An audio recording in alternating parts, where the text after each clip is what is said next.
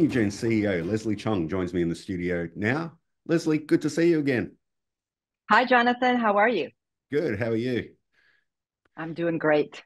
Now, you were recently featured on Channel 7, which was a pretty big milestone there, talking through cholangiocarcinoma and a disease-free patient. Can you take us through that interview and what that was all about?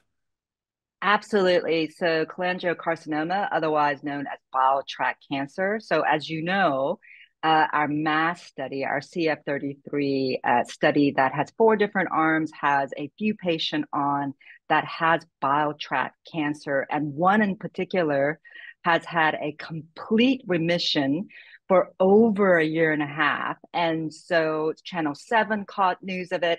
And then, in addition to that, the CEO of the Cholangio Foundation here in Australia, they got to interview him, and he is actually a bile tract cancer survivor. From a few years back, he too was on a clinical trial, and that was his last sort of stitch effort. And so he has been living as a complete responder, and he is riding his bike around Australia as well. And they interviewed another cholangio or bile duct cancer patient on there. So it came really nice together. And what's more important is that we not only have a remission patient, we've got another a few patient that has come on, but what's important for today is the fact that our OASIS study, so this is a study that is our oncolytic virus that expresses or flags the tumor types with CD19 and then combines with a product called blinatumomab. So in that combination, you can obliterate solid tumors or let the solid tumors be seen by CD19 targeted. So you've got two or three medicine working in there together. So today we announced that we have our second patient on the study, but our first intravenous patient who happens to be a bile duct cancer. So it's been quite serendipity in that today is actually cholangiocarcinoma day in Australia. And so here we have our first patient into our OASIS study with bile tract cancer. So, Leslie, can you talk us through this OASIS study and what the goals and objectives are? Sure. So, I mean, it's always about patient is our North Star. And so we always focus on the patient. We already have evidence from the MASS study that we can affect change in a carcinoma tumor microenvironment. We've seen a couple of patients, and again, one in particular in complete remission for more than a year and a half.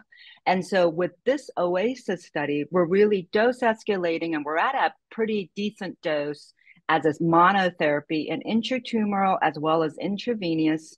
And so we're getting sites up. There's roughly about 52 patients, upwards of 52 patients that will be enrolled in the OASIS study.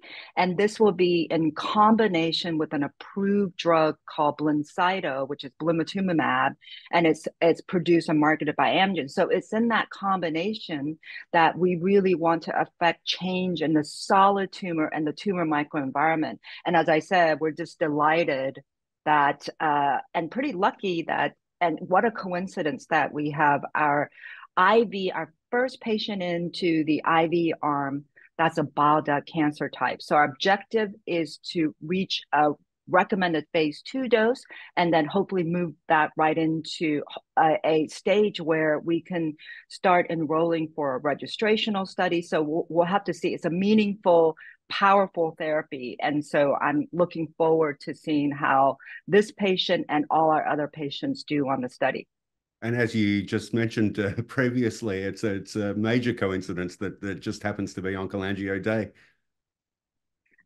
Yes, so cholangiocarcinoma is not actually a big disease type, but yet here we are. I think it was meant to be. It was meant to be, and I hope the best for that patient as well as our studies ongoing. Leslie, hope it all goes well for you, and thanks for your time. Thank you, Jonathan.